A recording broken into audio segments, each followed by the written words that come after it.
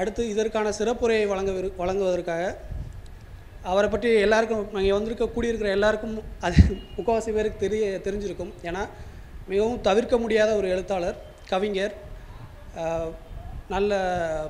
நல்லா பேசக்கூடியவர், நிறையா கல்லூரிகள்லேயும் தன்னோட பதிவுகளை இருக்குது.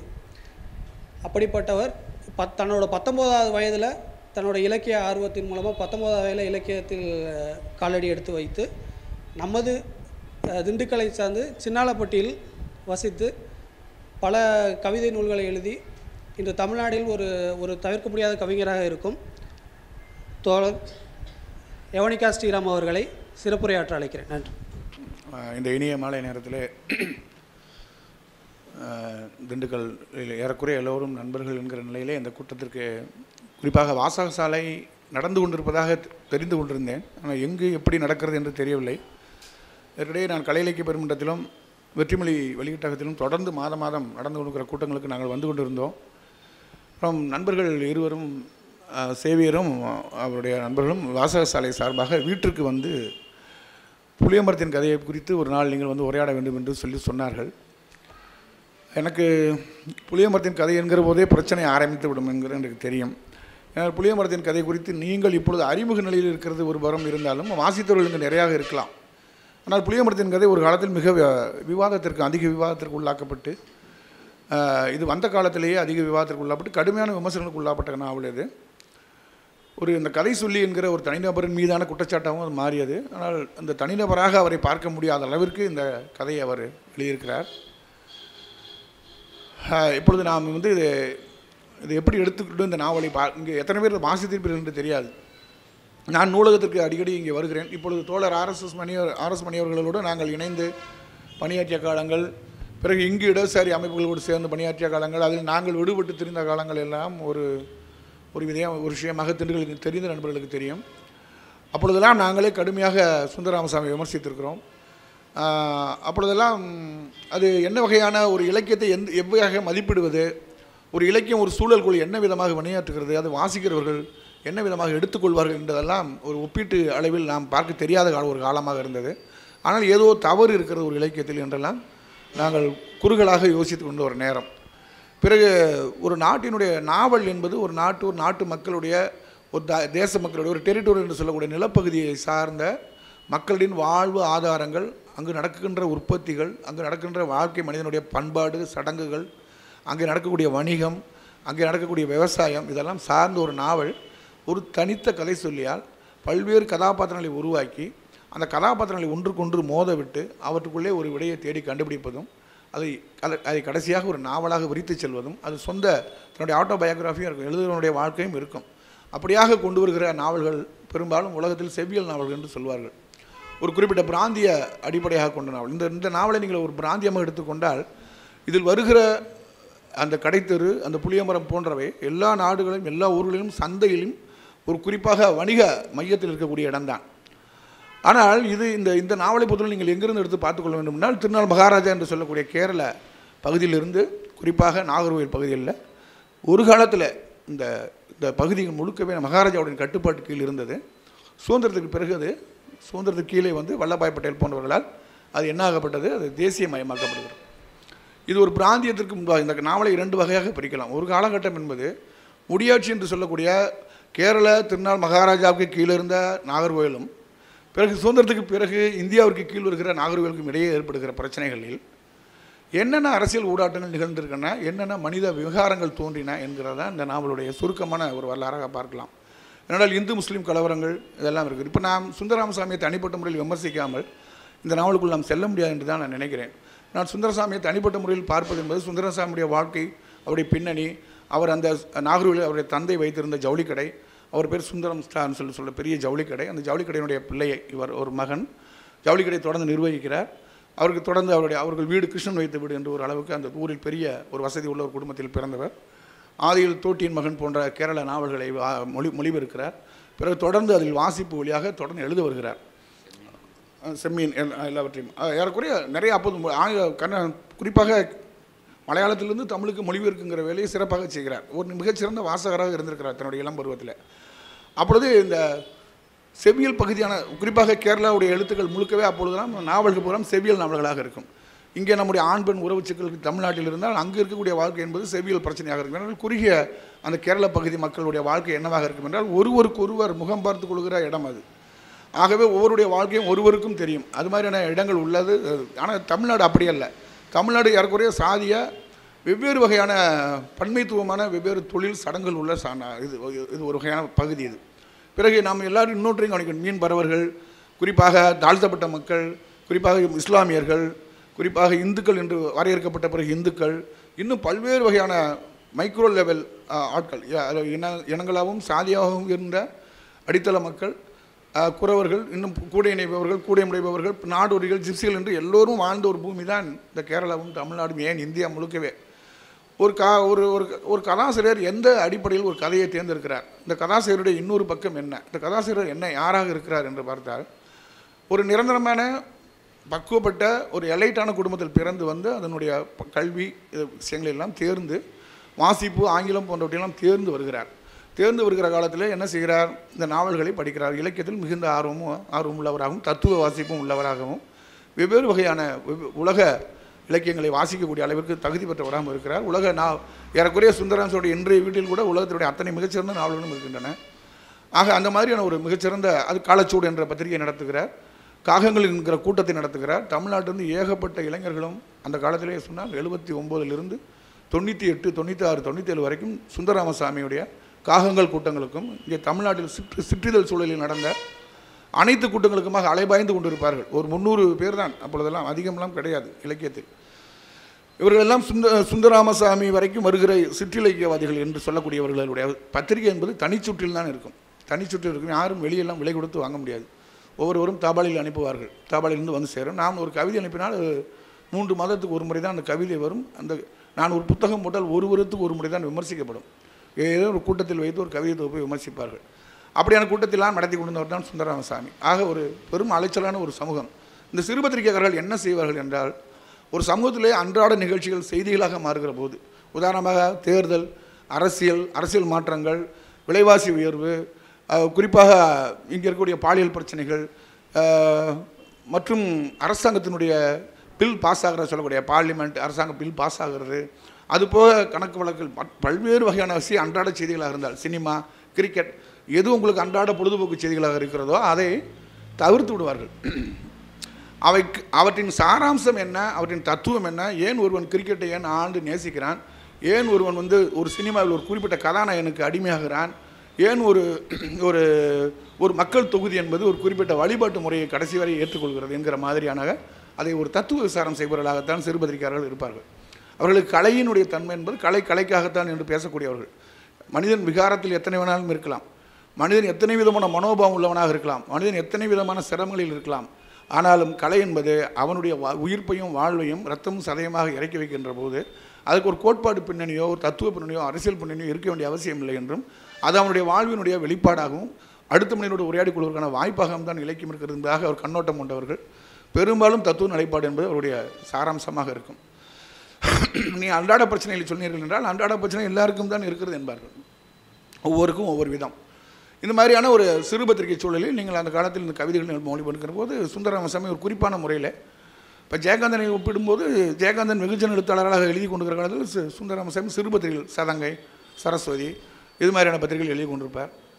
இவர்களுக்கும் அவர்களுக்கும் ஆகாது. நான் என்னுடைய வாசிப்பில் நான் வந்து பாலகுமாரன் இது மாதிரியான வாசிப்புகளை வாசித்து கொண்டு வந்துவிட்டு இந்த சிறு பத்திரிகை உள்ளே வருகிற போது, ஞானக்கூத்தன் இவர்களுக்கெல்லாம் வருகிற போது 2 பேருக்கும் இடையில் இருக்கக்கூடிய வேறுபாடை தெரிந்து கொண்டோம். அப்பொழுதுதான் அந்த வயதில் முதலே நான் இந்த நாவலை புளியமரத்தின் கதையை வாசித்தேன். வாசிக்கிற போது நிறைய விமர்சனங்கள் வந்தது. ஆக நாம் குறிப்பாக நாவலுக்கு வந்துவிடும். இது ஒரு பின்னணியாக வைத்து கொண்டால், ஒரு நடுத்தர வர்க்கத்தின் இருந்த ஒரு வணிகரின் பிள்ளையான சுந்தரராமசாமி தன்னுடைய நாகர்கோயிலை சுற்றியுள்ள ஒரு புளிய மரத்தை மையமாக வைத்து, அது இருந்ததாக சொல்லப்படுகிற புளிய மரம், அது உண்மையிலே அது ஒரு மாமரம், அது இருந்ததாக ஒரு புளிய மரம் என்று மாற்றி கொண்டுகிறார். அந்த புளிய மரத்தின் நடுவில் ஊரில் வைத்து அந்த சுற்றி கதையை பின்னுகிறார். கதையை பின்னுகிற போது வரலாற்றுக்கு முன்பாக, குறிப்பாக சுதந்திரத்துக்கு முன்பான காலத்தில் திருநாள் மகாராஜாவுடைய சமூகத்தில் இருந்த இயற்கை எழில் பூண்ட சுற்றுத்தலங்களையும், சுதந்திரத்துக்கு பிறகு வருகிற காலகட்டத்திலே எல்லா விதமான அமைப்புகளும் வந்து விடுகின்றன. என்ன அமைப்புகள் வந்து விடுகின்றன? கிராம முன்சிப் வந்து விடுகிறார், தாசில்தார் வந்து விடுகிறார், பஞ்சாயத்து தேர்தல் வந்து விடுகிறது, கிராம பஞ்சாயத்து நடக்கிறது, பல்வேறு வகையான மாற்றங்கள் ஏற்படுகிறது. இது குடிமையியல் சமூகம் வந்து மிக மேலிருந்து கீழாக மிக கிராமப்புறங்கள் வரையறுத்து விடுகிறார்கள். அதுக்கு ஒரு டெரிட்டோரியல் வகுக்கப்படுகிறது. அங்கே இருக்கக்கூடிய நிலங்களுக்கு பட்டா, மானியம், விவசாயம், லோனு, கடன் உதவி என்கிற ஒரு புதிய சமூகம், எலைட் சமூகம் என்று சுதந்திர காலத்திற்கு பிறகு வருகிறது. அதற்கு மேல் திருநாள் மகாராஜாவுடைய காலத்திலே என்ன என்றால் மக்கள் எல்லோரும் போய் திருநாள் மகாராஜாவுடைய நிலத்தில் உழுவார்கள். உழுகிற போது நிலத்தில் பிரித்து கொடுக்குற தானிய தவசங்களை வாங்கி கொண்டு மக்கள் வாழ்வார்கள். அதன் ஊடாக வியாபாரிகள் வருவார்கள். இந்த மாதிரி ஒரு முடியாட்சிக்கும் இறுதி கால முடியாட்சிக்கும் சுதந்திர காலத்தினுடைய துவக்கத்துக்கும் இடையே இந்த நாவல் தொழில்படுகிறது என்று ஒரு குறிப்பாக சொல்லலாம். இறுதி கால முடியாட்சி வருகிறது. எப்பொழுது வருகிறது? எப்பொழுது இந்தியாவை இணைத்து பிணைக்கிறார் வல்லபாய் பட்டேல் என்கிற போது கடைசி வரைக்கும் இணையாமல் இருந்த ஒரு சமூகம் தான் திருநாள் மகாராஜா. அவர்களுக்கு கடைசி வரை இணைய மாட்டேன் பல முறை இருந்தும் கூட அவர் கடுமையாக பட்டேல் வந்து இந்த சமஸ்தானத்தை இழைக்கிறார். இந்த சமஸ்தானத்தின் பிரதிநிதியாக இருக்கக்கூடிய சுந்தரராமசாமி அதனுடைய கிளாசிக்காக அதனுடைய செவ்வியல் பண்பாக திருநாள் மகாராஜாவினுடைய முழு வாழ்க்கையும் ஆசான் என்கிற தாமோதர ஆசான் என்கிற ஒரு வாயிலாக ஒரு மிஸ்டிக்கான முறையில் முன்வைக்கிறார். தாமோதர ஆசான் மிகுந்த பெரிய கதை சொல்லியாக இருக்கிறார். அந்த காலத்தில் நடந்த கதைகளெல்லாம் வினோதமான கதைகளாக இருக்கின்றன. அவன் கயிறை கட்டி மலையை இழுத்தான்ங்கிற மாதிரியான ஒரு ஒரு மிஸ்டிக்கான கதைகளை தாமோதர ஆசான் சொல்லிக்கொண்டே வருகிறார். அப்பொழுது நம்ம கேட்கிற இளைஞராக தன்னை நிறுவிக் கொள்கிறார். தாமோதர ஆசானும் கதையை கேட்டு செல்லும்.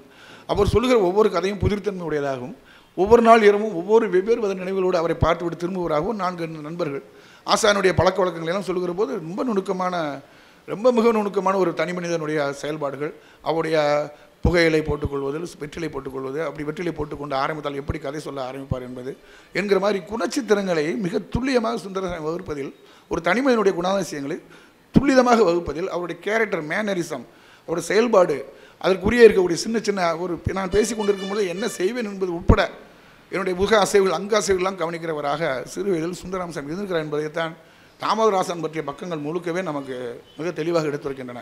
நீங்கள் ஒவ்வொருவரும் நமக்கு இவ்வளோ பேர் இருக்கிறோம். இவ்வளோ பேருக்கு நம்ம சிறு வயதில் நமக்கு அந்த வித்தியாசமான என்ன சொல்லுவார்கள், மிஸ்டிக்கான கதைகளை கேள்விப்பட்டிருப்போம். ஒரு ஒரு ஒரு பீமன் இருந்தான். அவன் வந்து ஒரு பெரிய ராட்சசன் ஒருத்தனுக்கு அப்பப்போ அந்த ஊரில் இருக்கலாம் உணவு கொடுக்கணும். அப்போ மழை போல் உணவுகளை அனுப்பி 100 மாடு அனுப்புவாங்க, 100 ஆடுகள் அனுப்புவாங்க, 1000 கோழிகள் அனுப்புவாங்க, எல்லாத்தையும் சாப்பிட்ருவான். அப்புறம் ஒரு வண்டி நிறைய சோறு அனுப்புவாங்க, அதையும் சாப்பிட்ருவான் அப்படின்னு சொல்லி ஒரு கதை சொல்லுவாங்க. அப்போ சொன்னோடனே பீமனை வந்து அவங்க அனுப்புகிறாங்க. மகாபாரத கதையில் வரும். பீமனை அனுப்பினோடனே அவன் என்ன பண்ணுவான், அந்த சோறெல்லாம் சாப்பிட்டு ஏன்டா எனக்கு கொண்டு வந்து சோறை நீயே தின்னுட்டியான்னு சொல்லி அவன் பீமனோட சண்டைக்கு போவான். அப்போ பீமனை அவனை அடித்தான், பீமன் அவனை கொள்றதாக மகாபாரதத்தில் ஒரு கதை வரும்.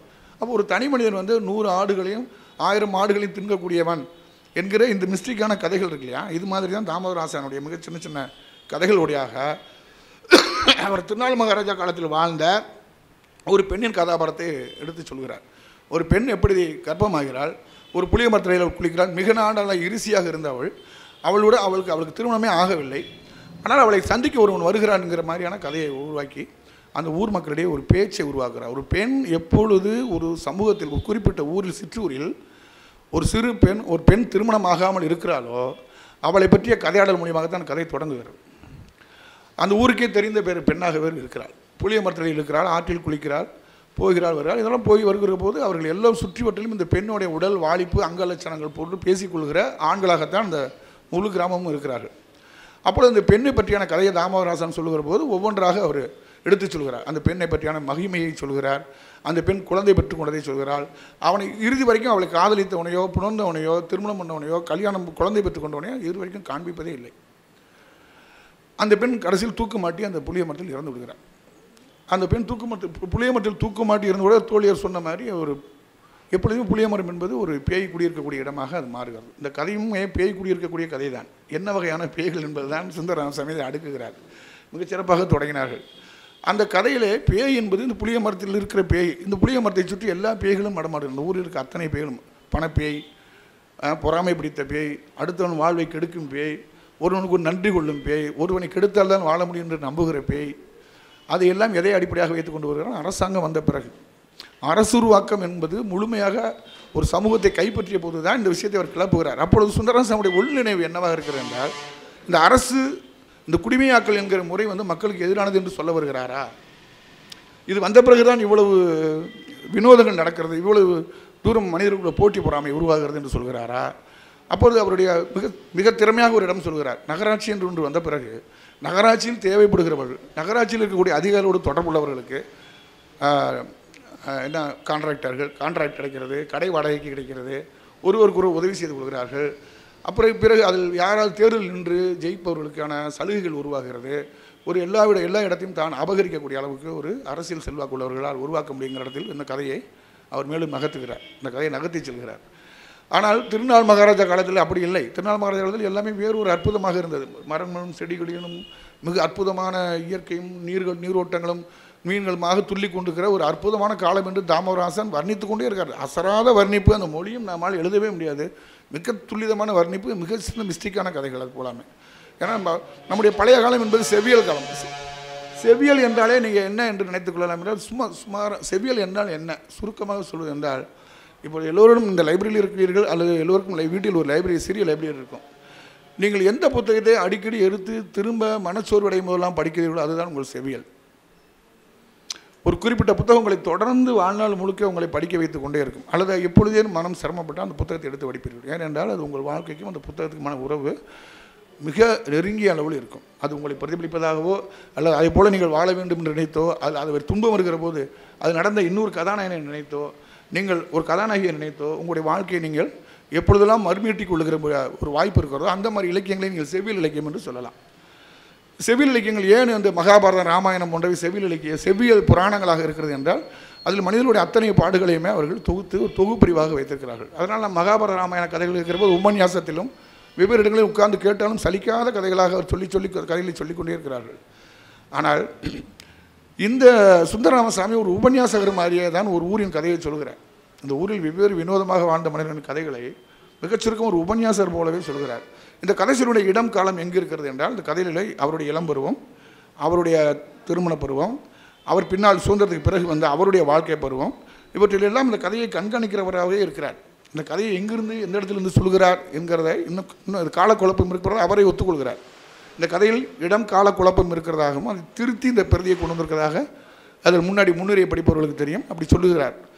நான் ஒரு கதையை சொல்லுகிறேன், ஆர்எஸ் மனித தோழருக்கு நான் ஒரு கதையை சொல்லுகிறேன் என்றால், நான் அந்த கதையை சொல்லுகிற போது குறிப்பிட்ட கதாபாத்திரங்களை தொகுத்து ஒரு பொது அறிவாக சொல்லுகிறேனா, இல்லை அந்த கதைக்கும் எனக்கும் உள்ள தொடர்பில் வழியாக சொல்கிறேனா, இல்லை அவரிடம் சொல்லிக் கொண்டிருக்கிற இடம் காலம் மட்டும்தானா. இப்போது நான் ஆர்எஸ் மணி சாரிடம் பேசி கொண்டிருக்கிறேன் என்பது ஒரு இடம் காலம் சார்ந்த இடம். அதே மாதிரி இந்த சுந்தரராமசாமி இந்த கதையில் எந்த இடம் காலம் சார்ந்து நம்மோடு பேசி கொண்டிருக்கிறாங்கிற பார்த்து காலத்தை 3 வகையாக பிரிக்கிறார். சுதந்திரத்துக்கு முன்பான காலம் மட்டுமல்ல, அதற்கு முன்பான காலங்களும் போகிறார். இந்த இந்த இந்த இந்த விஷயங்களில் கொண்டு வருகிற போது இந்த நாவலுடைய மிக சுருக்கமான பல்வேறு வடிவங்கள் இருக்கக்கூடிய அந்த பேய்கள் எங்கே வருகின்றன என்றால், ஒரு புளிய மரத்தில் இருக்கக்கூடிய புளியங்காய்களை தலித் மக்களாகிய அந்த ஊரில் இருக்கக்கூடிய தோட்டிகள் என்று சொல்லக்கூடிய, தோட்டிகள் என்றால் நீங்கள் வெறும் தலித் மக்கள் மட்டுமல்ல, அவங்க அரசாங்க ஊழியர்கள் என்று எடுத்துக்கொள்ள வேண்டும். தோட்டிகள் என்றால் ஊரை சுத்தம் செய்கிற, அதே சமயம் அரசு ஊழியர்கள் என்றும் எடுத்துக்கொள்ள வேண்டும். எல்லோரும் தலித் மக்கள் எல்லோரையும் அவர் சொல்லவில்லை. அவர்களுக்கு குழந்தைகள் பிள்ளைகள் இருக்கிறது. இவருக்கு ஒரு சின்ன உரிமை இருக்கிறது. தலித்து தோட்டியாக இருப்பதனால் மட்டும் சிறிய உரிமைகள் இருக்கிறது. ஆனால் அந்த புளிய மரம் எப்பொழுதுமே அரசாங்கத்தால் கான்ட்ராக்டுக்கு விடப்பட்டு அதற்குரிய வருமானம் அரசு வருமானமாக பதிவு செய்யப்படுகிறது என்பதுதான் வழக்கம். இந்த நாவலில் அந்த ஏலம் எடுக்க வருகிறவர்களை பற்றி மிக சிறப்பாக குறிப்பிட்டிருப்பார். இந்த புளிய மரம் ஒரு புளிய மரம், அது எத்தனை 1000 ரூபாய்க்கு போகும், அந்த புளிய காயை உலுக்கினால் எவ்வளோ லாபம் கிடைக்கும் என்பதற்கு வருடம் ஒரு ஏலம் நடக்கிறது. அந்த வருடம் வருகிற ஏலத்தில் அந்த ஊரில் இன்னொரு பெரிய மனிதர், அவருக்கு ஒரு ஈகோ என்னென்னா, அந்த புளிய மரத்தை வேறு யாரும் எடுக்கக்கூடாது என்பது தான். ஆனால் ஒருபோதும் நட்டத்துக்கு எடுக்க மாட்டார். அவர் குதிரை வண்டியில் மல்லாந்து பார்த்தபடியே வண்டியை சுழற்ற செய்கிறார். வண்டியில் மல்லாந்து பார்த்தபடியே புளிய மரத்தை பார்க்கும்போது காய்கள் எவ்வளவு இருக்கின்றன பொறுத்து தான் கணக்கு அவர் ஏலத்தை எடுப்பார் என்கிறதில் ஒரு நுட்பமான விஷயத்தை பதிவு செய்கிறார். அவர் வண்டியில் மல்லாக்கப்படுத்தி கொண்டு குதிரை வண்டிக்கு வெளியே தலையை வைத்துக்கொண்டும் வண்டியை சுற்ற சொல்வதும் இங்குமான இடங்கள்லாம் நம்ம யோசித்து பார்க்க முடியாத ஒரு நுட்பமான இடம். அவர் மேலே பார்த்து கொண்டே சுற்றுகிறார். புளிய மரத்தின் ஊடுருவி உள்ளே தெரிகிற காய்கள் எல்லாம் எவ்வளவு பெருமை, எவ்வளவு ஏலத்துக்கு கேட்கலாம் என்கிறார். தற்செயலாக என்ன நடந்து விடுகிறது என்றால், ஒரு நாள் புளிய மரத்தில் எல்லோரும் இந்த தலித்துகளாக இருக்கக்கூடிய கல்லெறிந்து ஒரே ஒரு புளியங்காய் கேட்ட ஒரு பெண்ணுக்காக கல்லெறிய ஆரம்பித்து எல்லோரும் புளியங்களை உலுக்கி விடுகிறார்கள். அதை என்ன பண்ணுகிறார்கள், இந்த தோட்டிமார்கள் என்ன செய்கிறார்கள், தொழிலாளர்கள் என்ன செய்கிறார்கள், கூட்டி பெருக்கி அள்ளி அவர் என்ன செய்கிற சுத்தமாக அந்த இடத்துல அதை அடித்ததுக்கு தடயமே இல்லாமல் செய்துவிட்டு போகிறார். அவர்களுக்கு ஆளுக்கு ஒரு குண்டா எடுத்துக்கொண்டு போய்விட்டார்கள். புளிய மரம் மொட்டை. விஷயம் என்ன, ஏலத்துக்கு வருகிற போது பார்க்கிற போது அதுக்கு திருப்பி ஏலம் கேட்குற விஷயங்கள், இது நம்ம ஏலம் கேட்குறது என்பதை நீங்கள் எல்லோரும் புரிந்து கொள்ள வேண்டும். ஏலம் கேட்பது எப்படி கேட்பார்கள் என்கிற விவரம்லாம் இது ஒரு கிளாசிக்காக சொல்லப்படுகிறது.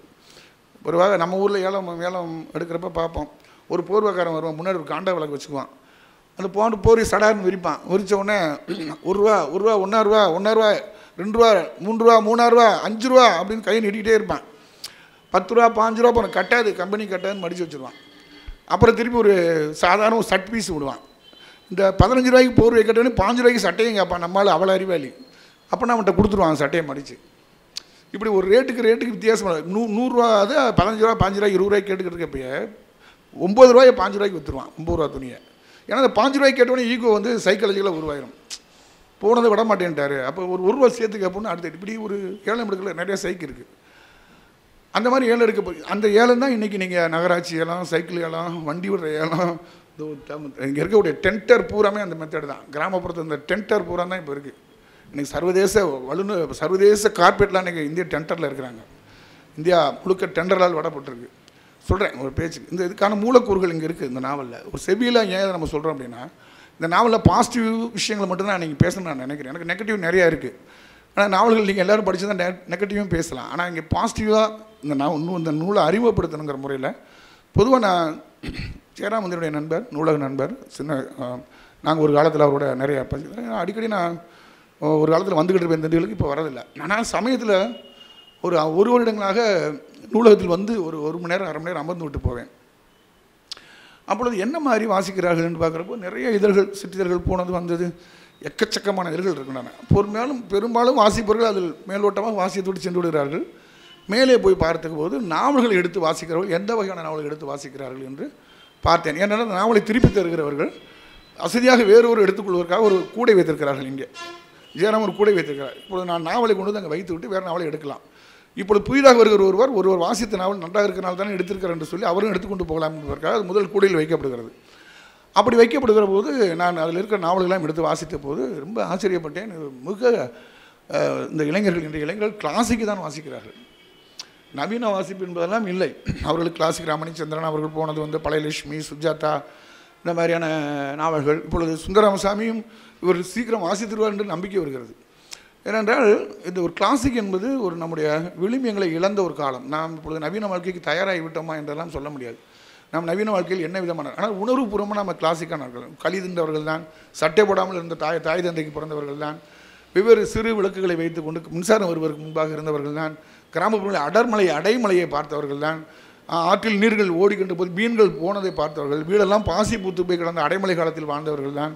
அந்த காலத்திலலாம் அவ்வளவு எனக்கு என்னுடைய வயதுக்கு நான் சொல்லுகிற போது 1976 74 அடைமழை பெய்யும். அடைமழை என்றால் வீடெல்லாம் பூத்து போய் பசுமை பூத்துரும். பச்சை பச்சையாக கீழே இந்த வாசல் படிக்கடியில் பச்சை பச்சையாக இருக்கும். குளத்துலேருந்து ஓடுற மறுகளை நிறைய மீன் ஓடும். பானைப்பொறி வச்சு ஐயர மீன் பிடிச்சிக்கிட்டே இருப்பாங்க. பட்டாம்பூச்சி அவ்வளவு தெரியும். தட்டான் இப்பயும் இருக்குது, ஆனால் அந்த அளவுக்கு நீங்கள் பார்க்க முடியாது. தட்டான்கள்லாம் ரோட்டில் சர மாதிரியாக தரையில் அப்படியே போய்ட்டுருக்கோம். ஒரு இரட்டைவால் குருவி ஒன்று தரையில் இந்த பக்கம் அந்த பக்கம் ரோட்டில் அலையும். இவ்வளோ உயரத்தில் தைலான்னு சொல்லுவோம் நாங்கள். அதை சுட்டோம்னா எண்ணெயாக வடியும். பிடிச்சி சுட்டோம்னா அந்த தைலானை பிடிக்கிறதுக்கு ஒரு வலை வச்சுருப்பான். ஆனால் இப்போ அது ரோட்டில் அந்த தைலானையே காணாம். அவ்வளோ தைலான் போகும். ஆனால் அந்த காலத்தை வந்து நம்ம கிளாசிக்காக தானே இப்போ சொல்ல முடியுதே ஒழிய, ஆனால் இப்போ இருக்கா இல்லையான்னு என்னால் வரையறுக்க முடியல. ஏன்னா நவீன வாழ்க்கை நம்ம வேறு கவனத்தை கொண்டு போயிடுச்சு. பள்ளியில் இருக்கக்கூடியவர்கள் எல்லோருமே கவனமாக இருக்க வேண்டிய காலமாக இருக்குது. எங்கள் பள்ளி நாங்கள் விளையாட்டாக படித்தோம்.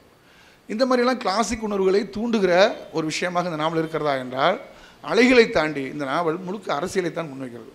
உதாரணமாக பிரிட்டிஷ் பிரிவினையில் வந்து இந்திய சுதந்திரத்தில் வந்து முஸ்லீம் இந்து பிரிவினைவாதத்தின் கீழே சுதந்திரம் வந்த பிறகு, சுதந்திரத்துக்கு பிறகு உண்டான மத்தியதர வர்க்கத்து மனிதர்களுடைய சுதந்திரத்துக்குரிய தாகம் இருக்கிறது இல்லையா, சுதந்திரத்தின் மீதான விருப்புணர்வு வருகிறது. இந்த சுதந்திரம் என்பது சில குறிப்பிட்ட வர்க்கத்தை, குறிப்பிட்ட இந்த பூமியில் நீண்ட காலம் வாழ்ந்து வருகிறதாக நம்பிக்கொண்டிருக்கிற தங்களுடைய அதிகாரத்தை இந்த சுதந்திரம் கேள்வி கேட்டதாக ஒரு சாரார் நம்புகிறார்கள். அவர்கள் ஒரு மேட்டிமை ஜாதியாக இருக்கலாம், மேட்டிமை இல்லாதவர்களாக இருக்கலாம். ஜமீன்கள்லாம் அந்த சுதந்திரத்தை கேள்வி கேட்டாங்க. அரசு மணியவர்களுக்கு தெரியும். இந்த ஜமீன்கள் என்று சொல்லக்கூடியவர்கள் இந்த சுதந்திரத்தை கேள்வி கேட்டார்கள். மன்னர்கள் எல்லோரும் சுதந்திரத்தை கேள்வி கேட்டார்கள். மிகப்பெரிய மேட்டிமை எல்லாம் கேள்வி கேட்டார். இந்த சுதந்திரம் யாருக்கு? நாங்களே மக்களை சரியாகத்தானே பார்த்து கொண்டிருந்தோம். இவர் யார்? வல்லபாய் பட்டேல் வந்து சொல்வது, யார் நேரு வருவது? எல்லோருக்கும் பிரச்சனை இருந்தது. ஜனநாயகத்துக்கும் முடியாட்சிக்கும் இடையிலே ஒரு பெரிய பரிமாற்றத்தை சுதந்திரத்திற்கு பிறகு, அதுவும் இந்திய சுதந்திரத்தில் வந்து பிரிவினைவாதம் வந்த பிறகு, குறிப்பாக இந்து முஸ்லீம் பிரிவினைக்கு பிறகு, நாடை பிரித்து கொடுத்த பிறகு ஏற்பட்ட அலர்ஜி என்பது ஒரு சாராருக்கு இந்தியா முழுமைக்கும் அலர்ஜியாக இருந்தது. இது நாம் விரும்பிய சுதந்திரம் அது அல்ல என்கிற முறையிலும் இந்த நாவலை பார்க்கலாம். அப்பொழுது இந்த நாவலுக்குள்ளே என்ன நடக்கிறது என்றால், சுந்தரசாமி பின்னாடி அதில் குறிப்பிடுகிறார், நான் கடந்த வருடங்களில் இந்து முஸ்லீம் கலவரம் வரும் என்று நினைத்திருந்தேன். அந்த நாவலுக்கு பிறகு அந்த 10 வருடங்களில் அதுவும் நடந்து முடிந்து விட்டது என்கிறார். தான் இந்த இந்த சுதந்திரத்துக்கு பிறகு உண்டாக போகிற, குறிப்பாக 1947 சுதந்திரம் உண்டானதுக்கு பிறகு உருவாகக்கூடிய அபாயங்களை குறித்து தான் முன்கூட்டியே சிந்தித்ததாகவும் அவற்றில் ஓரின்று நடந்து விட்டதாகவும் உறுதியளிக்கிறார். அது உண்மையும் கூட. ஆனால் இந்த நாவலுக்குள் எடுக்கப்பட்டிருக்கிற கதாபாத்திரங்களை நீங்கள் கூர்ந்து கவனித்தீர்கள் என்றால், ஒவ்வொரு கதாபாத்திரமும் ஒவ்வொரு சாதிய, ஒவ்வொரு பின்னணி உள்ள வெவ்வேறு வகையான தொழில் செய்கிற, புளியமரத்தின் அடியில் இருக்கக்கூடிய சாதாரண ஜங்ஷன் என்று சொல்லக்கூடிய ஒரு ரயில்வே ஜங்ஷன் கட்டில் ஒரு புளியமரத்தை ஒட்டி இருக்கக்கூடிய கடைக்காரர்களுடைய கூச்சல் தான் அந்த கதை. அதை ஒட்டி வாழ்கிற கடைக்காரருடைய கூச்சல் என்று எடுத்துக்கொள்ளலாம். ஒருவருக்கொருவர் எப்படி, அவன் ஒரு தொழில் நான் செய்தால் இன்னொருவர் அந்த தொழிலை செய்கிறார் என்றால் அவரை வீழ்த்தி விட்டு நான் எப்படி மேலே வருவது. ஒரு ஜவுளி தொழில், குறிப்பாக இந்த சுந்தரராமசாமி ஜவுளி தொழில் செய்தவர் தான். அப்போ இந்த நாவலில் இவர் தன்னறியாமல் கேரக்டராக மாறும். இவருடைய கடை ஒரு கேரக்டராக மாறுது. இந்த கடைக்குள் வருகிற வரவு செலவு தாவா கணக்கு பார்க்கிறவர், அண்ணாச்சி துணி வந்துருச்சா, அங்கேருந்து டெலிவரி எடுத்துட்டிங்களா, இந்த துணி இப்போ வந்துருக்கு வித்தாச்சா, அந்த கடைக்காரன் போட்டிருக்கான் காம்படிஷனுக்கு, நம்ம என்ன போடுறது புதுசாக ஆரம்பிக்கிறது என்கிற ஒரு சந்தை இறைச்சல் இருக்கிறது.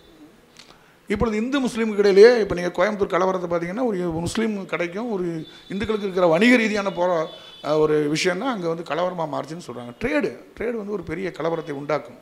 ஏனென்றால் வணிகத்தில் வந்து லாபம் அதிகமாக, விவசாயிகளை விட, உற்பத்தியோட கைத்தறி தொழிலாளர்களை விட, விவசாயத்தை விட ட்ரேடு என்று சொல்லக்கூடிய வணிகம் யூக பேர லாபத்தை தருவதனால் அது கடுமையான சண்டைகளை உருவாக்கும். இந்து முஸ்லீம் கலவரங்கள் காரணமே அடிப்படையே ட்ரேடு என்று சொல்லக்கூடிய வணிகம் தான். இங்கே இந்து வணிகர்களுக்கும் முஸ்லீம் வணிகர்களுக்கு ஏற்பட்ட பிரிவினைவாதத்தின் அடிப்படையில் தான் காந்தியோ இல்லை அவர் பாகிஸ்தானுடைய அதிபர், இன்றைக்கு நான் அதை புதிதாகத்தான் சொல்கிறேன், தேசியம் என்கிற அடிப்படையெல்லாம் பிரியவில்லை. இங்கு மிகப்பெரிய அளவிலே டாடா பிர்லா காலங்களில் வணிகமும் வெள்ளைக்காரோடு சேர்ந்து நடக்க ஆரம்பித்து விட்டது. காந்தியினுடைய கொலையே கூட வணிக ரீதியான கொலை தான். சுதந்திரம் தேசியம் என்கிற டெரிட்டோரியல் கொலை அல்ல, அது நாட்டை பிரித்து கொடுத்தார் என்பதற்காகலாம் அல்ல. இந்த வணிகத்தை யார் கையில் எடுப்பதுங்கிறது தான். அப்பொழுதே வந்து இது சர்வதேச வணிகத்திற்கான இடமாக இந்தியா மாறி இருக்கிறது. குறிப்பாக ஜவுளித்துறையில் பிரிட்டிஷ்காரர்களும் இந்தியாவும் ஜவுளித்துறையிலே மிகப்பெரிய அளவுக்கு, மகாராஷ்டிராவில் மிகப்பெரிய அளவில் பருத்தி உற்பத்தி ஆகிறது, விதர்பாவில். அவர்களுக்கு இங்கிலாந்தில் மிகப்பெரிய உற்பத்தி இண்டஸ்ட்ரியல் உருவாகிறது. அந்த இண்டஸ்ட்ரியல் நவீனமயமாகிறது, மின்சாரமயமாகிறது. கைத்தறி நெசவாளர்கள் பெடல் தெரிக்கு மாறுகிறார்கள். பெடல் தெரியிலிருந்து விவசாயம் கம்ப்ளீட்டாக மின்சார தெரிகள் உருவாகிற போது அதீத உற்பத்தி நடக்கிறது. இந்த உற்பத்தியினுடைய அடிப்படையில் காந்தி வியாபாரிகளுக்கு 10 கட்டளை வகுக்கிறார். வெளிநாட்டு எந்திரங்களை மறுக்கிறார். வெளிநாட்டு எந்திரங்கள் வரக்கூடாது, கைத்தொழில் இந்த விரை போட்டு தள்ள வேண்டியதாக என்று முடிவெடுத்து விட்டார்கள். ஏனென்றால் அவ்வளவு மூலதனம் இங்கு செலுத்தப்பட்டு விட்டது காந்தியின் காலத்திலேயே. ஆனால் காந்தி இங்கே தேவையில்லை, கிராம பொருளாதாரம் கதர் பொருளாதாரம் என்று சொல்கிறார். நாம் இப்போ இந்த நாவலில் காந்தியின் தாட்சியை தேட முடியுமா? இந்த நாவலில் காந்தியை பற்றி சுந்தரராமசாமி என்ன சொல்கிறார் என்கிறதெல்லாம் ரொம்ப முக்கியமான இடமாக இருக்கிறது. இவர் நான் இந்த ஊரை என்னை சின்னாலப்பட்டியை பற்றி ஒரு நாவல் எழுத சொன்னீர் என்றால் என்னால் ஒரு 10 கேரக்டர் உருவாக்கி விட முடியும். என்னுடைய சிறு வயதிலிருந்து நான் சின்னாலப்பட்டியில் பார்த்த ஒரு 10 கேரக்டர். நான் ஒரு காப்பி தொழில் வியாபாரம் செய்தேன். காப்பி தொழில் வியாபாரம் என்னுடைய குடும்பத்துக்கு சார்ந்த போட்டி வியாபாரிகளும் இருந்தார்கள். பிறகு அங்கு விவசாயம், எங்கள் ஊர் வந்து குறிப்பாக கைத்தறிகளுக்கான ஊர் அது. இப்பொழுது அது கைத்தறியெல்லாம் முடிந்து போய் பிரிண்ட் என்று சொல்லக்கூடிய மிகப்பெரிய எந்திரங்கள் மயமான ஒரு வகையான தொழிலாக மாறி மிகப்பெரிய அளவில் உற்பத்தி நடக்கிறது அங்கே. இப்போ அங்கு நடக்கக்கூடிய ஜவுளி வியாபாரிகளும் என்னோடு இருந்து காப்பி வியாபாரிகளும் ஆதியில் இங்கிருந்து கைத்தொழில் ஆசாரிகள் போன்ற கைத்தொழில் செய்து கூடை முடைந்து விட்டவர்கள், பானை செய்து விற்றவர்கள், இவர்கள் எல்லாத்தையும் ஒரு கணக்கில் எடுத்துக்கொண்டால் நான் ஒரு நாவல் எழுதிவிட முடியும். ஆனால் இன்றைக்கு பன்முகப்படுத்தப்பட்ட கைத்தொழில்கள், பன்முகப்பட்ட சிறு தொழில்கள் மலிந்து நசிந்து போய் பெருந்தொழில்கள் மட்டுமே தேசிய தொழிலாக மாறி இருக்கிறது. ஜவுளி, கட்டடம் கட்டுவது, சிமெண்ட் தொழிற்சாலைகள், இதெல்லாம் பெரும் தேசிய தொழிலாக மாறி இருக்கின்றன. விவசாயம் கைவிடப்பட்டிருக்கிறது. பெரும் தேசிய தொழில்களில் தான் காம்படிஷன். அது குறிப்பாக பிரிட்டிஷ்காரன் ஏற்படுத்திய பணப்பேர்கள் என்று சொல்லக்கூடிய புகையிலை, கோகோ, தேயிலை போன்ற பொருட்கள்லாம், அதுபோக அந்த லாகரி வசுகள் என்று சொல்லக்கூடிய எல்லாவற்றிலுமே மிகப்பெரிய அதிக அளவு பணம் சம்பாதிக்கக்கூடிய நிறுவனங்களாக மாறி இருக்கின்றன. காஸ்மெட்டிக்ஸ் என்று சொல்லக்கூடிய சோப்பு, நறுமண திரவியங்கள், தரை துடைக்கக்கூடிய விஷயங்களுக்கெல்லாம் நம்ம வருடம் 23,000 கோடி ரூபாய் அமெரிக்காவை செலுத்தி கொண்டிருக்கிறோம். இதெல்லாம் மிகப்பெரும் வணிகங்கள், நமக்கு தெரியாது. ஆனால் இந்த கதையினுடைய கூறு ஒரு சிறிய மூலக்கூற்றில் இந்த இந்த இந்த வியாபாரிகளுடைய போட்டியையும் இந்த வியாபாரிகளுடைய இருக்கக்கூடிய விஷயங்களையும் இந்த மாதிரியான பின்னாடி இந்த இவ்வளவு பெரும் தேசிய தொழிலாக மாறுகிறத ஒரு சிறு தொழில் அடிப்படையிலே அந்த நாவலை வைத்து சித்தரித்திருக்கார் என்கிற முறையிலே நாம் அவருக்கு ஒரு கடமைப்பட்டிருக்கிறோம். மிக சிறப்பான முறையிலே சுந்தரராமசாமி எதிர்காலத்தை முன்கூட்டியே வணிகம் என்பது ஒரு குறிப்பிட்ட இடத்தில் எவ்வளவு பொறாமையை உண்டாக்கும், எவ்வளவு ஒவ்வொரு மனிதர்களுக்கு ஒருவை விரோதமாக்கும், எவ்வளவு மனிதர்களுடைய தங்களுடைய சுய பண்பை எப்படி கட்டமைத்துக் கொள்வார்கள் அல்லது பண்பு தவறுவார்கள் என்கிற முறையெல்லாம் இந்த நாவலை அவர் சிறு இடத்தில் வைத்துக்கொண்டு எழுதி கொண்டு போகிறார். ஆனால் இவருடைய நாஸ்ட்ராலஜியா என்று சொல்லக்கூடியது திருநாள் மகாராஜாவுடைய ஆழத்தில் இருக்கக்கூடிய கேரளாவுடைய அதாவது கலங்கப்படாத புனிதமான இயற்கை நிறைந்திருந்த அந்த நாகர்கோவில் வட்டார பகுதியை தான் அவர் சிறு பிராயத்து தன்னுடைய குழந்தை பருவத்தினுடைய ஏக்கமாக வைக்கிறார். அது நாஸ்ட்ராலஜியா என்று சொல்லலாம். ஆனால் சமூகமயமாக்கப்பட்ட பிறகு சுதந்திரத்துக்கு பிறகு உருவான குடிமையல் புரட்சிக்கு பிறகு இவ்வளவு வீழ்ச்சியும் இவ்வளவு வகையான கொடூரங்களும் நிகழ்வதாக இந்த கதையை இறுதி கொண்டு அது ராமராசன் பக்கத்தை படித்தவர்கள் பின்பாக வருகிற போது கொஞ்சம் அலுப்படைவார்கள். இறுதிகள் வருகிற போது 3ஆம் கட்டத்தில் இந்த கதையை நேரடியாக கதை சொல்லியாகவே மாறிவிடுகிறார். விஷயங்களை மிக மிக சுருக்கமாக கொண்டு போய்கிட்டே இருக்கிறார். முன்னாடியெல்லாம் கதைகளாக மாறிக்கொண்டது ஒரேடாக இருந்ததெல்லாம் கடைசி பக்கங்களில் பார்த்தீங்கன்னா ஒரு 30 பக்கம் பார்த்தீர்கள் என்றால் கதை சொல்லியாக இருக்கக்கூடிய சுந்தரராமசாமியே பேசுகிறார். அவன் இறந்து போய்விட்டான், இவன் முடிந்து போனான், இந்த கதை எப்படி ஆகிவிட்டது, புளியமன் இறுதியில் பட்டு போய்விட்டது, அதை இதை செய்தார்கள் இதை செய்கிறார் என்று கடைசியில் இந்த 30 பக்கங்களை தன் கையில் எடுத்து சொல்கிறார். இவர் ஒரு சாட்சியமாக இருந்து சொல்கிறாரா, இல்லை இதனுடைய விளைவுகளுக்கு பொறுப்பேற்று கொண்டு சொல்கிறார்களா, அல்லது இப்படித்தான் நடந்தது என்று சொல்கிறாரா? அது புளியமரத்தின் கதை. புளியமரம் என்பது என்ன? சுதந்திரம். ஒரு புளிய மரம் மட்டும் அல்ல, சுதந்திரம் என்கிற ஒன்று. அது எப்படி பட்டு போக வைப்பதற்கு நமக்குள்ளே நாம் போராடி கொண்டோம் என்கிற மாதிரியான ஒரு குறியீட்டு நாவலாகவும் இதை வாசிக்கலாம். நம்ம கிடைத்தது ஒரு சுதந்திரம். அந்த சுதந்திரத்தினால தூக்குப்பட்டு செத்தவனு இருக்கான். அந்த சுதந்திரத்தில் பேயும் ஏறி இருந்துச்சு. அதில் வணிகர்கள் வந்து அந்த சுதந்திரத்தை என்ன வந்து சின்னாமண்ணப்படுத்தினாங்க. அதை எப்படி குடிமையல் அரசாங்கங்கள் வந்து கையில் எடுத்துக்கிடுச்சு, ஜனநாயகத்தை எப்படி கையில் எடுத்துக்கொண்டு இந்த ஒரு குறிப்பிட்ட வர்க்கத்திற்கான அரசு உதவியாக மாறுகிறது, குறிப்பிட்ட ஜாதிகள் எப்படி அரசாங்கத்தின் வழியாக மேலே இருக்கிறார்கள் என்பதற்கான அடித்தளமான நாவலாகவே இதை நம்ம வாசிக்கலாம். குறிப்பிட்ட சாதி அரசாங்க தொடர்புள்ள சாதிகள் எவ்வாறு பின்னாளில் மிகப்பெரிய வளர்ச்சி அடைகிறார்கள் என்கிற மாதிரியான ஒரு நுண்பொருளை எல்லாம் வைத்துத்தான் எழுதியிருக்கிறார். அவருடைய மிக தந்திரமான நாவலும் அதே சமயம் மிக யதார்த்தமான நாவலும் கூட. ஆனால் அதில் செவியல் என்கிற சொல்வதற்கு காரணம் என்னவென்றால் இது சித்தரிக்கப்படுகிற அனைத்து காட்சிகள் நாம் எல்லோருக்கும் நம்முடைய நினைவுகள் இருப்பதனால இது செவியல் பண்பை அடைகிறது. குறிப்பாக மின்சாரம் வருகிற போது தான் நவீனம் நமக்கு வருகிறது. மின்சாரம் வந்த பிறகு நம்முடைய உடை, நடை, பாவனைகள் மற்றும் பேச்சு, வழக்கு, மொழி எல்லாவற்றிலும் மாற்றம் அடைந்திருக்கிறது. மின்சாரம் என்பது மிகப்பெரிய அளவில் உற்பத்தியை பெருக்கிறது. மின்சாரம் என்பது அதிக அளவில் நம்முடைய சிந்தனைகளை கட்டுப்படுத்தியிருக்கிறது, அதிகமாக்கியிருக்கிறது. ஏனென்றால் நம்முடைய தந்தையார் மூதாதையர்கள் எல்லாம் வந்து ஒரு 3-4 மண் சட்டியும் ஒரு குடிசை வீடும் ஒரு கல் வைத்த தகரக்கூரைகளும் ஓரளவுக்கு ஒரு விவசாய நிலமும் உழைத்தால் உண்டு உறங்கலாம் என்று சொல்லக்கூடிய பழைய தமிழ் மரபில் சொல்வார்கள். உண்ண நாளி உடுக்க 2 என்று சொல்வார்கள். அது மாதிரி மிக போதும் என்ற வாழ்க்கையை வாழ்ந்த ஒரு காலகட்டத்தில் மின்சாரம் நுழைந்த பிறகு மோட்டாரால் நீர் இறைக்கப்படுகிறது, மோட்டாரால் அதிகமான துணிகள் உற்பத்தி ஆகப்படுகிறது. மின்சாரத்தை வைத்து அனைத்தும் உற்பத்தி ஆகப்படும்.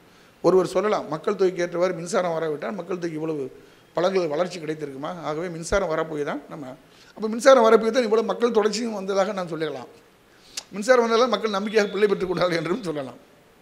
2 பக்கமும் இருக்கிறது. மின்சாரம் வந்தனால தான் மக்கள் அதிகம் பிள்ளை பெற்றுக் கொண்டார்கள், காப்பாற்றி கொண்டு விடலாம். ஏனென்றால் உற்பத்தி நிறைய கிடைக்கிறது, அதனால் பிள்ளைகள் உண்டு வாழ்ந்து விடுகிறது ஒரு நம்பிக்கை மனிதனுடைய உலகம். இந்த கதை உளவியல் தளத்திலும் சரி, ஒரு சமூக டெரிட்டரி நில அடிப்படையிலும் சரி, ஒரு சின்ன மைக்ரோ லெவலை எடுத்துக்கொண்டு மிக விரிந்த தளத்துக்கு இந்த நாவலை ஒரு ஊர்க்கதையை வைத்துக்கொண்டு எழுதுகிறார்.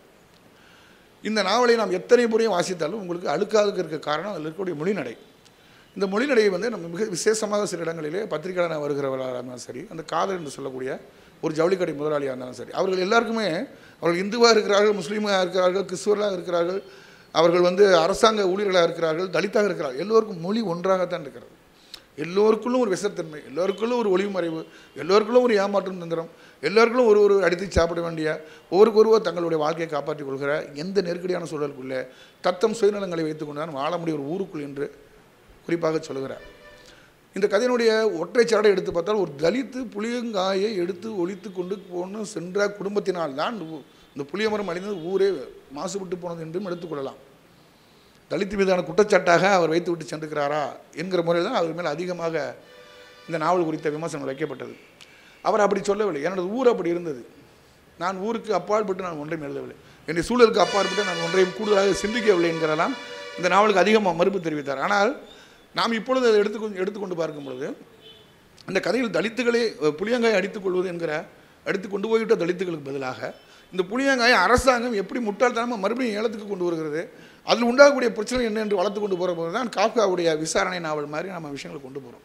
ஒரு விஷயம், ஒரு அபத்தம், ஒரு புளிய முதல்ல காய் இல்லை, என்ன செய்யணும், காணா போச்சு, எப்படி காணா போச்சு, ரைட், சாலை ஓர புளிய மரம் போயிடுச்சு, என்ன செய்யணும், இந்த வருஷம் ஏலத்தை ரத்து பண்ணிவிட்டு அடுத்த வருஷம் காய்க்கிறப்ப வச்சுருக்கலாம்.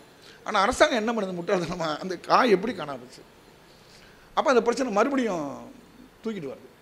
ஒரு அரசாங்கம் ஒரு இதை இப்படி நீங்கள் இப்படி பார்க்கலாம், ஒரு வருஷம் ஒரு விவசாயி வரி கட்டலைன்னா அப்போ வரியில் ஒரு விஷயம் ஒன்று இருக்குது. இந்த வருஷம் சரியாக விளைச்சல் இல்லை, 4 பைசா விளைச்சல் தான் இருக்குது அப்படின்னு சொன்னால் வரி வேண்டாம்னு சொல்லுவாங்க. 10 பைசா விளைச்சல் இருந்துச்சுன்னா 2 பைசா வரி போடலாம்.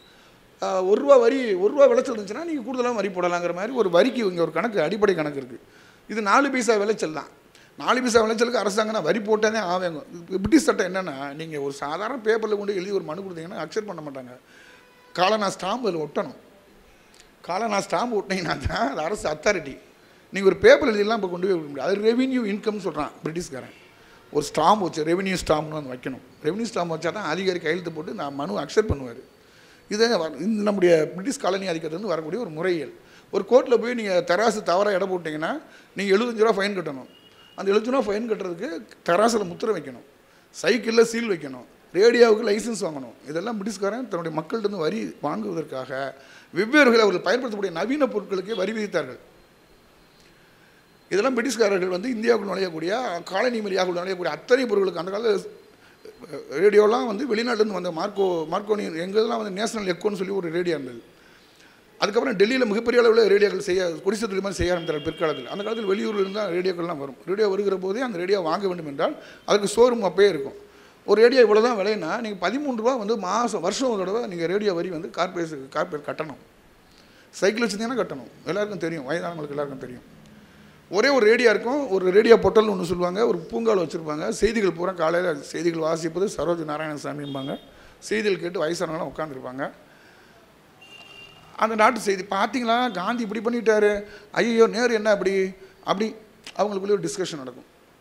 காமராஜர் வந்து சொல்லியிருக்கிறாரு, இன்றைக்கி ஏழை மாணவர்களுக்கு இலவச என்ன கொடுக்குறாங்க புத்தகங்களும் மதிய உணவும் தரப்படும் என்று காமராஜர் இருக்கார். பிள்ளைகளை படிக்க அனுப்பலாம், ஒருவேளை கஞ்சிக்காக போய் படிக்கட்டும். இந்த மாதிரியான சின்ன போக்குகள் வழியாகத்தான் நம்ம சுதந்திரத்தை நாம் அடிப்படை கிராமத்திலிருந்து இந்திய நவீன வாழ்க்கை வரைக்கும் நம்முடைய முன்னோர்களிலிருந்து இந்த வாழ்க்கை வரைக்கும் நவீன வாழ்க்கை வரைக்கும் கடத்தி கொண்டு வருகிறோம்ங்கிறதான் சுந்தரசாமி சொல்லுகிறார். இந்த வளர்ச்சி போக்கை தான் நவீன செவ்வியல் என்றனா நவீனத்து வரைக்கும் கொண்டு வந்ததனால் இது ஒரு மாடர்ன் செவ்வியல் கிளாசிக் நாவல் என்று நான் வரையறுக்கிறேன் என்று சொல்கிறார். இது ஒரு மக்களுடைய வரலாற்று பாதை தான் என்று சொல்கிறார். நான் மாசு மறுவற்ற மனதில் கல்மிசம் இல்லாமல் எழுதியிருக்கேன் என்று அவர் ஒப்புதல் தருகிறார். என் ஊரின் நிலை அவ்வளவாகத்தான் யதார்த்தம் இருந்தது. நீங்கள் யதார்த்தத்தை மறைத்து எழுதுகிற போது நீங்கள் உள்ளிருக்கக்கூடிய பிரச்சனைகளை மூடி விடுகிறீர்கள். நான் உள்ளிருக்கும் பிரச்சனையும் சேர்த்து எழுதுகிறேன் என்று சொல்கிறேன். தலித்துக்கும் உயர் ஜாதி எதுக்கும் பிரச்சனைக்கு தான்ப்பா செய்யும், அதை விடப்பா, அதை பேசாதப்பா. இந்துக்கு முஸ்லீம் பிரச்சனைக்கு தான் செய்யும், அதை விடப்பா, அதை பேசாதப்பா, அதெல்லாம் வேணாம்ப்பா, பேசாதப்பான்னு சொல்லி சொல்லி சொல்லி சொல்லி மூடி மறைச்சு கொண்டு வந்த ஜனநாயகத்தினுடைய மிகப்பெரிய நடுநிலைவாத மத்தியஸ்தவாத மறைத்து கொண்டு செலுத்துகிற எந்த பிரச்சனையும் தீர்க்காத ஜனநாயகத்தினுடைய அரசாங்கத்தை குற்றம் சாட்டுவதாக கூட இந்த நாவலை நாம் எடுத்துக்கொள்ளலாம். பல வகையிலும் எடுத்துக்கொள்ளலாம். அல்லது இதை எழுதுவதன் மூலியமாக குறிப்பிட்ட படைப்பாளி குற்றவாளியாகவும் ஆகிறார் என்பதையும் எடுத்துக்கொள்ளலாம். ஏனென்றால் அந்த நாவலை நான் வாசிக்கும் போது ஒன்றாகவும், ஒரு தலித்து வாசிக்கும் போது ஒன்றாகவும், ஒரு பிராமணர் வாசிக்கும் போது ஒன்றாகவும், ஒரு இடைநிலை சாதியினர் யார் வாசித்தாலும் வெவ்வேறு ஒன்றாகவும் தோற்றமளிக்கிறது இந்த நாவல். அவ்வளவு தர்க்கத்தை இதில் வைத்து கட்டியிருக்கிறார். ஆனால் அது ஊரின் கதை தான், ஒரு புளிய மரத்தின் கதை தான். அவருக்குள் இவ்வளவு மனித ஊடாட்டங்களும் இவ்வளவு மனிதர்களுடைய வெவ்வேறு வகையான குணாதிசயங்களும் வந்து மோதி சிதறுமை என்றால் இந்த நாவலுடைய வெற்றி என்று தான் நாம் சொல்ல வேண்டும். ஆக ஒரு நாவலாசிரியர் சரிக்கும் தவறுக்கும் ஆட்பட்டுத்தான் ஆக வேண்டும், குற்றத்துக்கும் நன்மைக்கும் ஈடுகட்டித்தான் ஆக வேண்டும். இந்த நாவலுடைய முடிவாக கடலை தாத்தா என்று வருகிறவர் ஒரு முஸ்லீம். பேசிக்காகவே அவர் முஸ்லிமானாக இருக்கிறார், ஒரு கடலை விற்கக்கூடிய ஒரு முஸ்லிமான். இப்பொழுது என்னென்னா ஒரு முஸ்லீம் ஓட்டை பிரிப்பதற்காக ஒரு முஸ்லீமும் இந்துவும் போட்டியிடுகிறார்கள். அதில் முஸ்லீம் ஓட்டை பிரிப்பதற்காக கடலை தாத்தா குழந்தைகளிடம் எல்லோருக்கும் கடலை ஓசியாக கொடுக்குறாரு, 5 பைசா கடலை கொடுத்து கொடுக்குறார். கடலை தாத்தாங்கிற ஒரு பேர். இவர் என்ன பண்ணுகிறார்கள், முஸ்லீமுடைய ஓட்டுகளை பிரித்தால் தான் காதர் என்கிறவன் தோல்வி அடைவான், 2ஆக பிரிக்க வேண்டும். இப்போ இன்ற வரைக்கும் அந்த ஓட்டை 2ஆக பிரிப்பதற்காக வேறு ஆட்களை நிறுத்துவார்கள் தேர்தலில். அந்த மாதிரி கடலை தாத்தாவை சும்மா இருந்த ஒரு கடலை விற்று கொண்டிருக்கிற ஆளை கொண்டு போய் நிப்பாட்டுகிறார்கள். இறுதியில் ஆச்சரியப்படுத்தார்கள், கடலை தாத்தா தான் ஜெயிக்கிறார். ஆனால் கடலை தாத்தாவுடைய முடிவு எழுதுகிற சுந்தரசாமி என்ன சொல்கிறார், அவர் கடலை தாத்தா தான், அவருடைய அதிகாரம் தான், ஆனால் அவருடைய அதிகாரத்தை அங்கே யாரும் பொருட்படுத்துவதாக இல்லை. அங்கு அவர் உடனே கடலை தாத்தா மனம் விரும்பி கடலை தாத்தாங்க இருப்பார். கடலை தாத்தா நான் என்றால் ஆர்எஸ் மணி என்னை நிர்வாகம் செய்கிறார். நான் கடலை தாத்தா கவுன்சிலராக போய் உட்காரலாம், நிர்வாகம் செய்து நான் அல்ல, என்ன மணி சார் தான் இயக்குகிறார். அவர் கடலை தாத்தா மனம் விரும்பி என்ன செய்யலாம், தான் முடிவெடுக்க முடியவில்லை. நீங்கள்லாம் ஒரு ஆள், நீங்கள்லாம் வந்து கவுன்சிலர் ஆகிற முடியுமாயா, கடலை ஒதுக்க போயா என்று சொல்லி அவருடைய எந்த விதம். அப்போ மனம் வெறுத்து விரும்பி திருப்பி பள்ளிக்கூடத்துக்கு முன்பாக திருப்பி கடலை வரைக்கவே வந்து சேர்க்கிறார். இது மாயமான உலகம், பொய் உலகத்தில் வாழ்கிறோம் என்கிற இடத்தில் ஒரு தத்துவார்த்த நிலையில் இந்த குழந்தைகளோடு நம்ம கல்மிஷம் இல்லாமல் இருப்போம் என்று சொல்கிறார். சுந்தரசாமியுடைய மிகச்சிறந்த கவிதைகள் ஒன்று, பூக்கள் அன்றாடம் பூத்து கொண்டிருக்கிறன, இந்த இளைய பூக்களிடையே இந்த இளைய பூக்கள் என்னை பற்றி என்ன நினைக்கும் என்று எனக்கு கவலையாக இருக்கிறது என்று சொல்வார். அவருக்கு இந்த நாவல் எழுதுகிற போது இந்த நாவல் மட்டுமல்ல, அவருடைய ஒட்டுமொத்த இலக்கியத்தின் அடிப்படையிலே அவருடைய விஷயம் என்னவாக சொல்கிறது என்றால், நான் வரப்போகிற புதிய இளைய சமூகத்தில் நான் என்னவாக இருக்கப் போகிறேன், இவ்வளோ நூல்களை எழுதியிருக்கிறேன், இவ்வளோ நாவலில் இருக்கிறேன், கதைகளில் எழுதியிருக்கிறேன், சிறுகதையில் எழுதியிருக்கிறேன், மொழிபெயர்த்து எல்லா வேலையும் செய்கிறேன், ஆனால் இந்த புதிய உலகத்தில் என்னுடைய இடம் என்னவாக இருக்கும் என்று அவர் கேட்டுக்கொள்வதாகவே அந்த நாவலை நான் முன்வைக்கலாம். நான் இதெல்லாம் எழுதினேன், ஆனால் இந்த புதிய உலகம் வாசிக்கும் போது என்னை பற்றி என்ன நினைக்கும், இந்த பூக்களின் நினைவில் நான் இருப்பேனா, இந்த பூக்கள் என்னதான் என்னை பற்றி நினைத்து கொள்ளும் என்கிற மாதிரியான ஒரு மென்மை நடத்தில் வருகிறார். என் உயிர் போவது ஒரு இலை உதிர்வது போல போர்ந்தால் போதும் என்கிறார். என் கவிதை யாரோ ஊரை விட்டு ஓடி போன ஒரு பள்ளிக்கூடத்தில் தோற்று ஊரை விட்டு ஓடி போன ஒரு ஒருத்தனுக்கு புரிந்தால் போதும் என்கிறார். அவருடைய இறுதி ஒப்புதல்கள் எல்லாமே ஞானம், அறிவு, தெளிவு எல்லாவற்றையும் தாண்டி இயற்கை, நேசம், மலர்கள், குழந்தைகள் இடத்துக்கு ஒரு சின்ன தன்னுடைய பிராயத்தில் இழந்த விஷயங்களை நாவலாக எழுதி நாவலுடைய வன்மையெல்லாம் காட்டி சிறுகளில் எல்லா விதமான தந்திரங்களையும் பயன்படுத்தி எல்லாத்தையும் கடுமையாக விமர்சித்து விட்டு மீண்டும் குழந்தைமையை தான் திரும்பிக் கொள்வதாக ஒரு ஒப்புதல் அளிக்கிறதாகத்தான் என்னுடைய வாசிப்பு இருக்கிறது. நான் என்னுடைய வாசிப்பு மட்டுமே எனக்கு சொல்ல விரும்புகிறேன். ஆக ஒரு இளம் குழந்தையாக இருந்த சுந்தரராசனுடைய மனநினைவுகள், அவர் நடுத்தர வயதாக இருக்கக்கூடிய அவருடைய வாழ்க்கையில் பார்த்த கீழ்மைகள், நன்மை, தீமைகள், அவர் முதிர்ந்த நிலையில் அவர் பார்த்த தத்துவார்த்த பிரச்சனை எல்லாத்தையும் தாண்டி ஒரு குட்டியிலவரசனை போல மீண்டும் அந்த குழந்தைமைக்கு திரும்புவதாகத்தான் அவருடைய சுற்றோட்டம் அவர் சுழற்சி முடிகிறதாக சொல்கிறார். அதற்குள்ளே இவ்வளவு நாவல்களையும் இவ்வளவு கதைகளையும் எழுதி ஒரு தர்க்கத்திற்கும் எல்லோருடைய வாசிப்புக்கும் அதை தர்க்கத்துக்கு உட்படுத்துவதன் மூலமாக முரண்பாடுகளை மோதி சிதறுவதில் இந்த நாவல் வெற்றியடைந்திருக்கிறது. ஆனால் இந்த நாவலுக்குள் கூட அரசியல் என்பது எல்லா வகையிலையுமே மீண்டும் ஒரு கிளாசிக் வழியாக மீண்டும் சரிபார்க்கப்பட்டு மறுவாசிப்புக்கு உள்ளாகி இந்த நாவலுக்கும் இப்பொழுது இருக்கக்கூடிய நாம் இன்று வாழ்ந்து கொண்டு 2018க்குமான இடைப்பட்ட காலத்திலே இந்த நாவல் குறிப்பிட்டிருக்கக்கூடிய நுண் விவகாரங்கள் இப்பொழுது எவ்வாறு பெருக்கெடுத்திருக்கின்றன என்கிறதையும் பார்க்க வேண்டியிருக்கிறது. குறிப்பாக அவர் எனக்கு சொன்ன நான் பார்க்கிற விதத்தில் வணிகம் என்பது மேலும் மேலும் வளர்ச்சியை நோக்கி போகிற போது இந்த சாதி, மத இந்த மாதிரி வேறுபாடுகளும் உயிர்கொலைகளும் பழிகளும் யார் பயன்படுத்துவார்கள் என்பதும் ஒரு மாஃபியா வரைக்கும் அப்படி வருது. இன்றைக்கி இருக்கக்கூடிய மிகப்பெரிய தொழிலதிபர்களுடைய போட்டி என்பது ஒரு போட்டியில் வீழ்த்துவது என்கிற வகையிலெல்லாம் இன்றைக்கு நவீன சமூகம் போய் கொண்டு உலக அளவிலே கார்ப்பரேட் நிறுவனங்களை ஒன்றுக்கொன்று வீழ்த்துவதற்கான மிகப்பெரிய தந்திரங்களை உபாயங்களை கொண்டிருக்கின்றன. ஒரு கார்ப்பரேட்டில் வேலை செய்கிறவனே இன்னொரு கார்ப்பரேட் உளவாளியாக இருக்கிறான், ஒரு நாட்டில் வேலை செய்கிறவன் இன்னொரு நாட்டுக்கு உளவாளியாக இருக்கிறான்ங்கிற மாதிரியான ஒரு மிகப்பெரிய இடத்திற்குமே இன்றைய காலகட்டம் வந்திருக்கிறது. அதையெல்லாம் ஒரு சின்ன ஊரை வைத்துக்கொண்டு ஒரு மரத்தை வைத்துக்கொண்டு ஒரு மனிதன் எளிய மொழியில் மக்களுக்கு புரிகிற மொழியில் அது குறிப்பாக நான் இன்னும் இறுதியாக சொல்லி முடிப்பது என்னவென்றால், இந்த நாவலில் வருகிற கேரக்டர்கள் என்று சொல்லக்கூடிய தனி மனிதர்களுடைய பண்புகளை இவ்வளவு நுட்பமாக சொல்லுவது கீராஜநாயகன் கொஞ்சம் சொல்லுவார். கீராஜனாவுடைய கிராமத்து கதைகள் ரொம்ப தெளிவாக நுட்பமாக இருக்கும். இன்றைக்கு முற்புகள் தலை சிலர் எனக்கு தெரியும், தேனி காமத்துறை போன்றவர்கள், இன்னும் சில எழுத்தாளர்கள் எல்லாம் பார்க்கிறேன், கந்தர்வன் போன்றவர்களெல்லாம் பார்த்துருக்கிறேன். மனித குணாதிசயங்களை மிக துல்லிதமாக ஒரு வண்டியை இழுத்து சென்று தண்ணீர் ஊற்றி கொண்டு ஹோட்டலில் தண்ணீர் ஊற்றி கொண்டு கூலி வாங்கி தின்னும் ஒரு மனிதனை பற்றி காமத்துறை கதையில் இருப்பார். அவ்வளவு துல்லிதமான விவரங்களெல்லாம் இப்பொழுது பார்க்க முடியவில்லை. அப்படி ஒரு மனிதன் நான் வாழ்க்கை பூரா என் ஊரில் தண்ணி அடித்து கொண்டு ஒரு கிழவனை பார்த்துருக்கிறேன். அந்த கிழவனை அவர் ஊரில் தண்ணி அடிக்கக்கூடிய தேனியில் தண்ணி அடிக்கக்கூடியவரை எழுதுகிற போது உலகம்லாம் ஒரு தண்ணி வண்டி கிழவன் இருப்பானோ என்று சந்தேகம் இருக்கிறது. அது மாதிரியான நேரட்டிவ் ஸ்கில் என்று எடுத்து சொல்லக்கூடிய ஆற்றல்.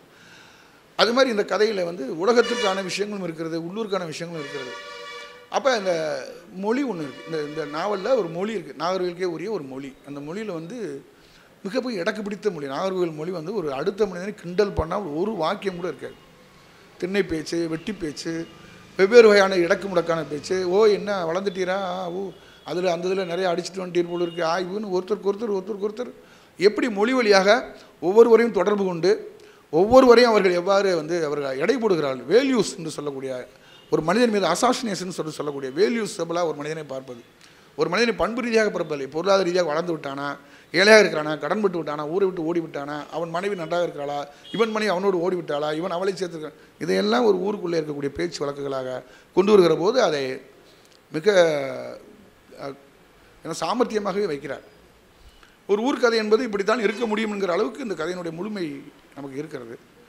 ஆனால் நாம் அவரை வெளியிருந்து பார்க்கக்கூடிய இந்த நாவலிருந்து அந்நியப்படுத்தி கொண்டு பார்க்கக்கூடிய இடத்தில் பார்க்கும் பொழுது இந்த சுதந்திரம் என்பது சிலருக்கு எரிச்சலூட்டக்கூடியதாகவும், பூர்வீகமான ஒரு காலம் உன்னதமான காலமாக இருந்ததாகவும், இந்த காலம் அவ்வளவு மனிதனுடைய மாண்புகளுக்கு துணை செய்கிற காலம் இல்லை என்பதாகவும், இந்த சுதந்திரம் என்பதை அதற்கு வழிகோலிய ஒரு முட்டாள்தனமான செய்கை என்பதாகவும் இன்னும் வேறு சில வாசிப்புகள் இந்த நாவலில் உண்டு.